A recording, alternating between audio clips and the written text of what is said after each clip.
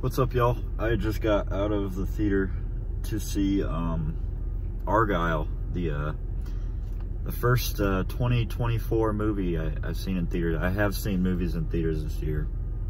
Obviously, I've posted videos this year. I've been at theaters. But those movies came out in 2023, so this is my first 2024 movie I've seen just in general, but especially at a movie theater. And I really liked it. It was really good. Going into it, just based off the trailers alone, I was expecting kind of like The Lost City. It just recently came out with Sandra Bullock and Channing Tatum, Brad Pitt. Kind of the premise just seems similar to me. You know, author whose book is similar to something in real life that's going on, gets mixed up with bad guys, you know, isn't really fit for this life, but finds love along the way, kind of deal. And that had me a little worried, just because The Lost City is such a recent movie. It seemed like they were just making another movie with the exact same premise.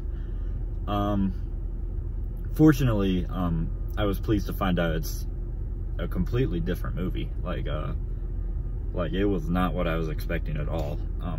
The story took a lot of different twists and turns along the way that I was like, oh, that's cool. Oh, that's cool. I wasn't expecting that. So I was very pleased to find that out. What else? Performances were really good.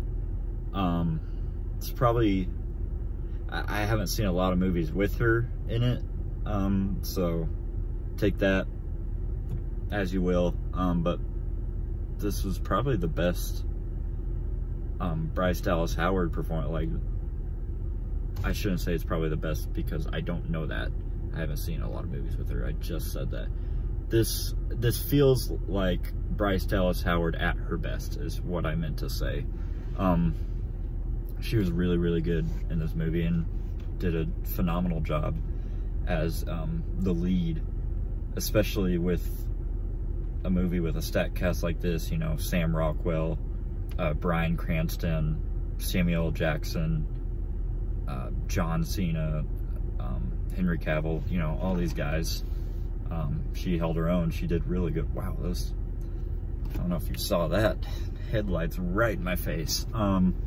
Yeah, I'm still in the parking lot, so there's gonna be cars coming and going. Anyways, back on track. Quick distraction there. There was what else did I love? There was this action / shootout sequence kind of during the third act of the movie that was just what dreams are made of. It's when you go to watch an action movie in theaters, it's, you know, you want to see awesome action sequences like that.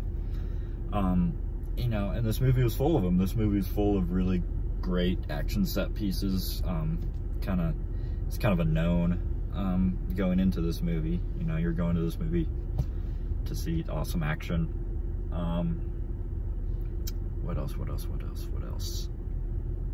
Kind of on the downside of things, this didn't plague the entire movie, luckily, but the first half of the movie, there's this creative decision they made where the camera is Bryce Dallas Howard's point of view. It's like we're looking through her eyes, and, you know, and when she blinks, the camera goes black and goes back up.